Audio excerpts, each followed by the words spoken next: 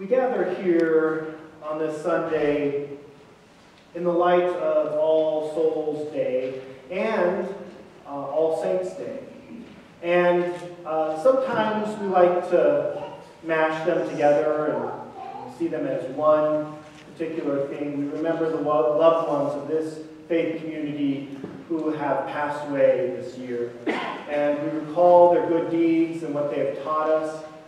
But I like to cast our net wide and make sure we include all those who have been a part of our lives, not just this community, so that we might remember the life lessons that we have learned from all these individuals.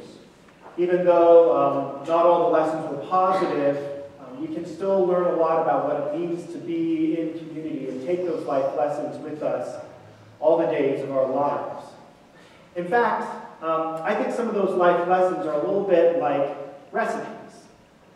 Sometimes they're well written down, they're well thought out, they explain everything, and sometimes those recipes are a little bit more than a scribble on a napkin, an idea or a thought that might help inspire something within you as you set about cooking. Or maybe it's just a comment like, I like rhubarb pie, and then it sets you off to go discover new recipes for pies. Well, my grandmother, Zelma Norrington, who passed away 5 years ago in 2012, was a meticulous cook, and she wrote down all of her recipes in one of those card boxes that many of us might be familiar with, and you would have to scroll through them. Well, her daughter, my aunt, decided to put them all into a cookbook for the Norrington Family Cookbook Recipes. And I turn to this a lot when it comes around to November and I'm starting to make pies for the holiday or cook up my favorite recipe, which is called curried eggs. So I turn to this page here that has a wonderful picture of my grandmother feeding a very young uncle of mine at a high chair. And I began reading the ingredients here, 2 tablespoons of butter, 2 tablespoons of flour, 2 cups of milk, 1 tablespoon of curry powder. And I go about making this amazing recipe, curried eggs, which we only have a couple times throughout the year as a family. And I began cooking it and adding parsley and the mushrooms and hard-boiled eggs to it. It's a wonderful delicacy, and I look forward to it every year. However, every time I open this recipe, I get tripped up because there's one ingredient in here that always throws me for a loop. And it says, add grated Velveeta cheese, which was a very favorite ingredient of my grandmother's and those who grew up in the 50s, highly processed cheese. But her measurements about it are very cryptic. So it's grated Velveeta cheese, about 1.5 inch, of a 2 by 2 by 2 by 2 piece. And it just never made sense about how much of this Velveeta cheese I'm supposed to put into the curried egg. So it never fails that I pull out my phone and I call my mother. And I'm like, Mom, I'm at it again. I'm making curried eggs. And I can never remember what this piece of the recipe means. And can you just tell me how much cheese I need to put in here? And so we laugh about it, my mother and I. And we have a nice conversation about how life is and continue to dive back into the cooking maybe a half hour later after a lovely conversation with my mother. And no matter what the answer is for that mystery piece of how much cheese to put into the curried eggs, it always turns out well. And it's a part of my family's tradition and part of this holiday. You see, my grandmother was never aloof, and she was always meticulous about the recipes that she wrote down. I think my grandmother intentionally left some of the details out of her recipes, not because she was forgetful, for Grandmother Zelma was a meticulous woman and a cook. I think she left out some of these details because she wanted us to call to get the details. That's a trick for all of us parents out there. If you want our children to give us a call on the holidays, you didn't write down this, what is this piece here? You see, she wanted us to be in relationship with one another. And whether it was me calling my grandmother when I was in college and trying to make this recipe in my dormitory kitchen as a young college student, or when I was in Europe, I was in London and I called my grandmother and said, I don't know what this recipe is, can you tell me what the cheese ratio is? There was a long distance call. Or if it was giving a call to my mother in the absence of my grandmother to talk with her about this recipe. My grandmother's gift was not forgetfulness, but intentional relationality. She wanted us to reach out. She needed us to remember that cooking isn't always about the recipe. She wanted us to understand that as we are in relationship to one another, sometimes it's good to be humble and realize that you don't have all the information present. And like that recipe that was missing the crucial information, I had to humble myself to call my mother when I hadn't called in several weeks or months, or when I was much younger, perhaps even a year.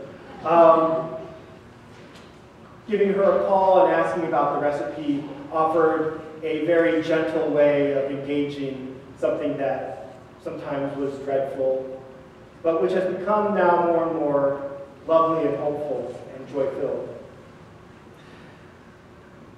The Episcopal priest and theologian Carter Hayward writes that genuine humility is a gift from God, which has nothing to do with downcast eyes, a misty voice, and noble stories of sacrifice.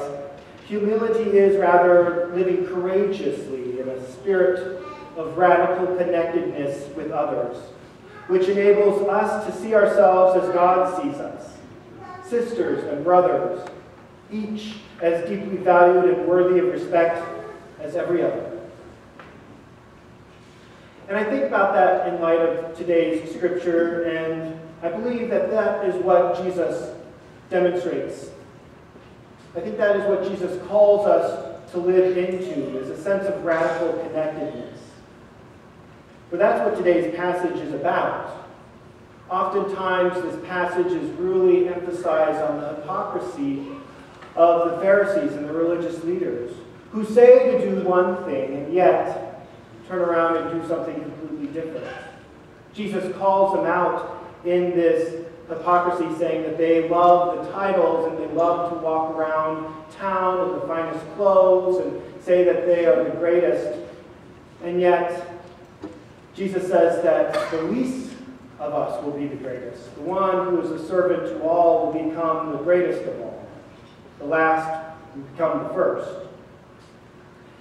What Jesus is talking about is shifting our focus from hypocrisy to about the interconnectedness, about relationship. The Hebrew word shenapa is rendered as hypocrite, though it usually means godless or profane.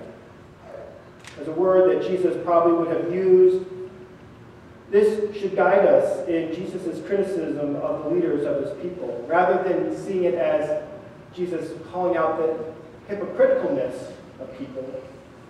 Jesus is calling out the godlessness of people, which in my opinion is more of a slap in the face of the Pharisees and those religious leaders of his day.